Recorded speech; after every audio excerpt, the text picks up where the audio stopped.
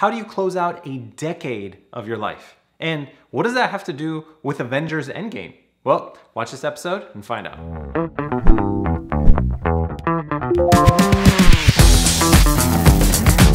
Hey, what's up everybody? Kareem Elsayed here, the founder of Nerd Life Lab, and welcome back to the channel. This is a place where we share the tips, tricks, and techniques to unlock all of life's achievements. So if you're into a practical approach to having it all, then hit that subscribe button and don't forget to ring the bell so you don't miss a single video.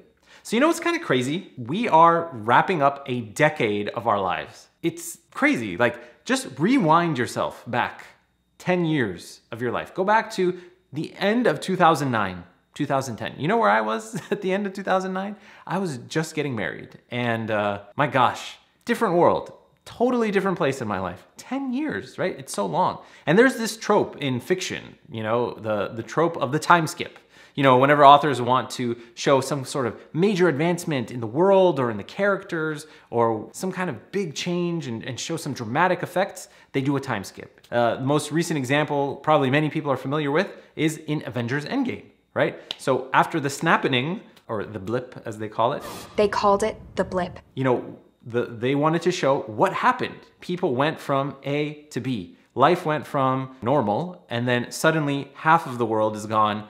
How do we survive? What do we do? And it was tragic. And you know, the first hour of the movie, it was like, ugh, it was dragging because you were just like feeling the pain of losing half of the world. And so another example of this is in Naruto, right? So they had like the whole series, and then suddenly there was this 3-year time skip to show some progression and make some changes, right? So it's a common thing that happens in these works of fiction to talk about change and progress and what happens. So what I want you to do now is to play a little game with yourself. You know, go out into nature, go somewhere beautiful, like some fancy resort, you know, do something nice, right? Go somewhere nice, and I want you to get your journal and just reflect and like think deeply about your life and about the last 10 years of your life. Really what I want you to do is ask 3 questions, okay? So the first question is, what am I grateful for? Like, start with gratitude. What happened to you in these last 10 years? And oh my gosh, like, did you ever think your life would be like this when you got to this point? It's incredible to think what can happen in 10 years. And for many people who live, you know, average lifetimes, you've got a lot of those, right? And if you're like me and you're in your adult years, this is the prime time of your life where you have so many more of these, you know, God willing, that you're able to live out, you know, if you live out to an average lifespan. So what are you grateful for? Start with that sense of gratitude and reverence for the gift that was this last decade of your life. What are you grateful for? Accomplishments, attributes, your character, experiences. Did you travel? Did you accomplish certain things? Where are you at in your career, in your life, in your relationships? And just start with gratitude. All right, the second question that you need to ask yourself is, what worked? You go through your life and you do stuff. And I think a lot of times people just go through life and they do stuff. They act based off of whatever they think is right and whatever's working for them. And they just kind of keep going. But do you ever stop and like look back and evaluate what happened over that last period and say, what works for you? You know, a lot of times people don't realize the wisdom that they've accumulated themselves in their own life. And so what works for you? What are your strengths, and like, how do you leverage them, and how do you make the most out of them? And why don't you just do more of that, or find the cases where you're really good at that? You know, as a certified coach, one of my favorite questions is like, what's working for you? What have you tried, and what's worked, and why? When were you at your best? Why don't you just keep doing that and go back to the way that you were at that time so that you can just continue to experience and live life in that way, right? So it's really critical that you celebrate the things that you've done that have worked for you and that you take note of them. It's one of my practices that I do on a regular basis. I look at my life, and every single day in my journal, I look at my insights.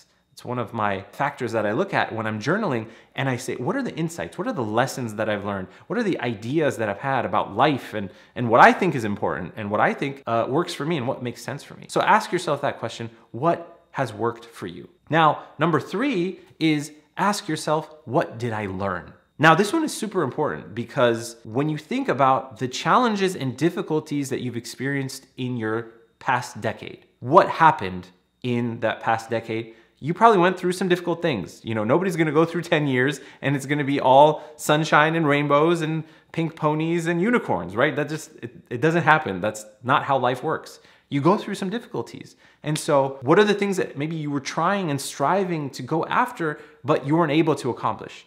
And why? Like, what did you learn that didn't really work for you? What did you learn that certain challenges, maybe you went through challenge and you learned something about yourself, or you learned that you need certain things, or you need to focus on certain things, or certain things are important to you, or certain things are not important to you, right? There's so much wisdom that you have in your life that if you just look at it with a critical eye and you just kind of think about it, you'll actually realize that there's so much that you can extract from that. So ask yourself, what did I learn in this last 10 years? And if you're not writing like pages and pages on your journal, you're not really looking at your life in the right way. So one bonus tip for you is, you know, when I tell people to do this, they're like, how can you think about 10 years? Like, that's such a long time.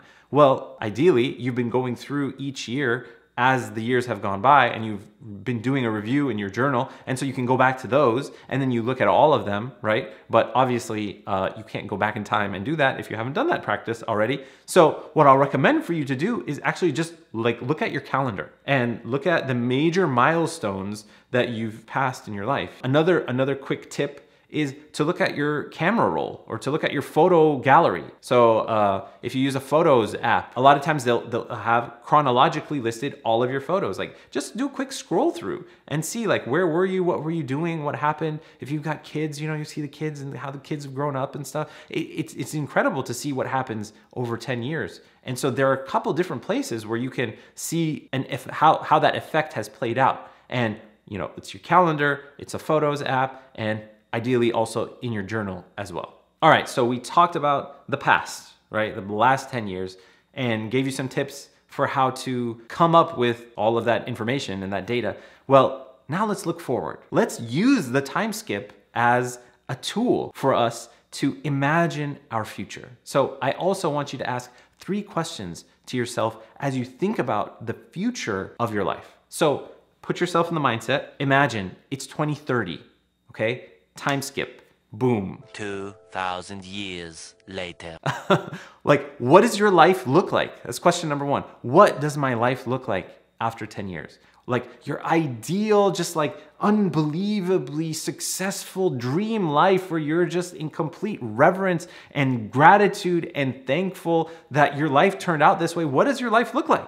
What does your life look like? Describe it vividly, in detail, with, you know, pages and pages in your journal or your notebook. Just like go off and say, what is the quality of your life? What is the quality of your relationships? How are you physically and emotionally and spiritually? And, you know, what is your impact on the world and your career and just your finances? Talk about every aspect of your life and detail it out. And just geek out and imagine. And just setting that intention, that alone could be something that is very powerful in transforming your life, because whether you realize it or not, you've set your subconscious mind on this path of having that kind of goal, that compass driving you in that direction. So what does your life look like? That's the first question. The second question is, how are you going to get there? It's incredibly exciting to think that you can architect your journey.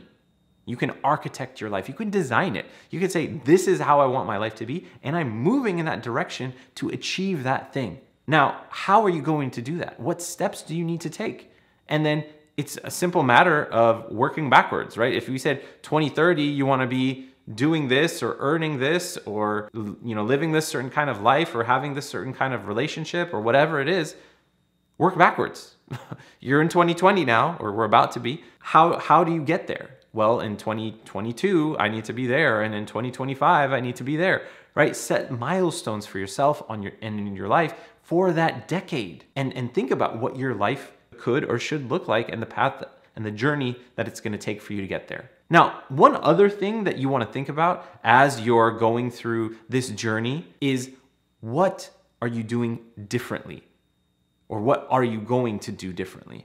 You know, we talked about kind of what works for you in the past, and we also talk about what lessons you've learned in the past as well. So how are you going to apply that going forward in your life, and thinking about what changes you can make. And again, this is the time, this is your opportunity, your chance to say, I'm gonna do things differently. Like, this is a whole new chapter of my life, and I'm gonna change it up. It's gonna be something, I'm gonna live life like I've never lived it before. Because I know that this is it. This is my chance to make life meaningful. So think to yourself, how are you going to change? What's gonna be different?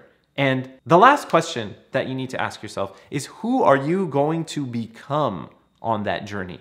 When we think about success, a lot of times we just think about success as this end state, this achievement. But for many people, the achievement in and of itself is actually empty. Like, it's just a milestone, it's a marker, it's a signal of progress, it's a metric that you're moving against or you're tracking against. But the reality of the situation is who you become as a result of your journey is more important than the destination itself. Because if you become someone who achieves those certain things, then you can become someone who can do even more. So what are the skills that you need to acquire? What's the knowledge that you need to acquire? What classes do you need? What mentors do you need? What coaches do you need? What support structures and systems and support groups and friends and accountability partners? And there's so many ways for you to shape who you are and who you want to become and who you're going to be on this journey. And so I invite you to join me on this journey as we go on our journeys together. That's the whole thing. That's the whole purpose of this channel, is for all of us to go on our journey together. It's a lab, right? It's Nerd Life Lab. We're gonna try stuff. We're gonna see what works for us, and share that with each other. We experiment. We just try stuff, see what works, keep working on it. But the whole point is we go on our journey together. All right, y'all, that wraps up today's video. Thank you so much for watching. And I hope you liked it. If so, hit the like button. If you're not subscribed, please do so right now. And share this video with a friend who needs to hear the message that they can make this decade the best decade of their lives. And remember, guys, every hero has a journey. So take ours together. Thank you so much for watching, and I will see you next time. That's how we do things on the channel. Everything's on the fly, you know? Yes? I'm recording. I'm recording. Get out of the shot. Get out of the shot. Get out. Out.